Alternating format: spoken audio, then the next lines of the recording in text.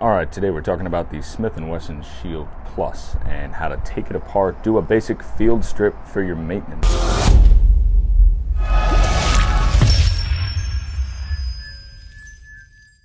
Now, don't forget to check our maintenance schedule. We got the link below. Make sure you're doing this enough. Too much buildup of dirt, lack of lubrication can cause this gun to malfunction, just like with any other semi-automatic gun.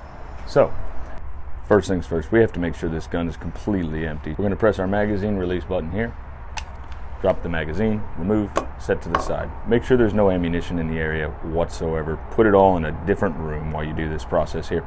Then we're going to press straight up towards the top of the gun on your slide stop lever right here, and then pull all the way back on the slide so that it locks to the rear like so. And we're going to check the chamber. We're going to make sure it is completely empty. Visually and physically inspect that there's no ammunition in the gun whatsoever, and we're ready to take it apart. Now, the Smith & Wesson belongs to a group of family I like to call the takedown lever family. That's your takedown lever right there. A lot of other guns are going to break apart like this. They're going to be your Smith & Wesson, your M&P series Smith & Wessons, your Sig Sauers, the 365s, the 320s. So if you have a gun and you notice that you have a lever up here towards the front of the muzzle, you might just have the key to taking that one apart as well. If you know how to do it with this gun here, it's pretty simple. We already have the slide locked to the rear, so we did the hard part first. Now we have to take this takedown lever right here. If it's a brand new gun, it's going to be stiff. We're going to take it, and you got little ridges right here where you can get your thumb. We're going to flip it straight down. My goodness, that one was a little stiff, but you'll notice how now the takedown lever is pointed straight down towards the bottom of the gun. Now the gun is unlocked and it's ready to be taken apart. So all we're going to do is we're going to grab onto the slide. We're going to send it forward. We're going to grab onto the slide, pull back, ease it forward in a safe direction, pull the trigger. That's going to unlock the slide from the frame, and we slide it on off. This is as far as we're going with the frame, so we can set that off to the side. We're not doing anything more with that today. Again, this is a basic field strip for standard maintenance that you would be doing at home. Now, what we've got left is the slide, the recoil spring right here, and then underneath the recoil spring trapped in is the barrel. So the first thing we have to do is take the recoil spring out. To do that, you're just going to get your index finger right around the edge of that spring, compress it back towards yourself, lift it up and out. It's a captured spring, so there's no real risk of it compressing and flying off somewhere. Set that down somewhere where it won't roll away. That's close enough. Now, the barrel is no longer captured in. We can grab it by the lug, lift up, push out, lift up and out. Alright, you've got the gun completely taken apart. Now you can conduct your cleaning. This is not a specifically cleaning video, but you would add cleaning solution to all your metal surfaces and even some plastic ones inside the frame here.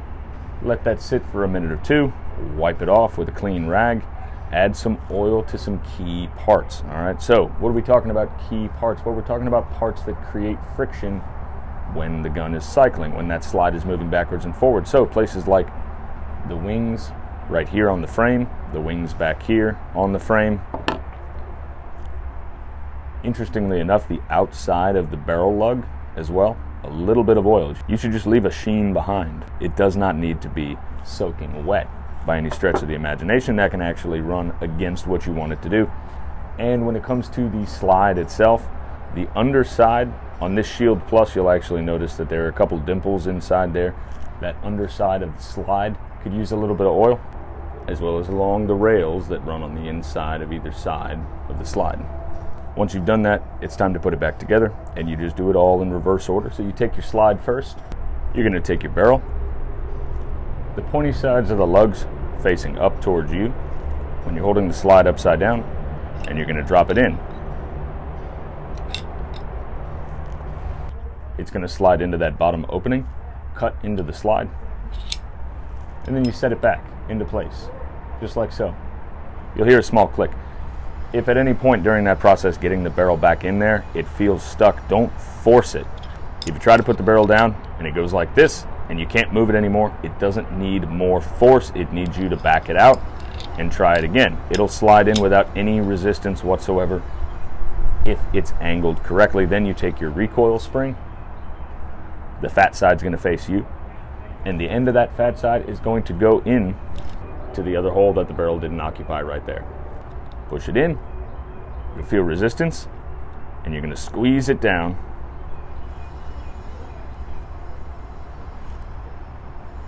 until it locks in to the barrel lug like so. You shouldn't be able to wiggle it easily, but it is not locked in there permanently. So if you move it too hard, yes, it will slip off to the side, but it shouldn't easily move, and it should look roughly parallel to the rest of the frame. That's how you know you've got it in there correctly. Now we have to put the frame back onto the slide, and this is really the main tricky part for somebody who is a new shooter, because we can't just reattach it and be ready to go. We have to lock the slide to the rear immediately, because only with that slide locked to the rear can we reactivate our slide lock lever here. So we're going to line up the cutouts on the back of the slide with these first cutout wings.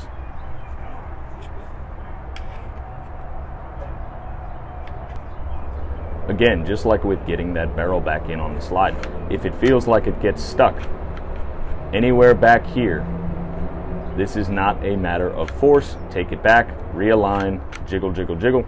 It will get easier as you do this a few times, but once we get it back to here, we need to immediately start pressing up on that slide stop lever, because we need that upwards pressure going as we pull all the way back on the slide to lock it to the rear. At which point in time we can take that takedown lever, which will be stiff, and flip it back to that 3 o'clock position. So we took it from pointing straight down to pointing back towards the back of the gun.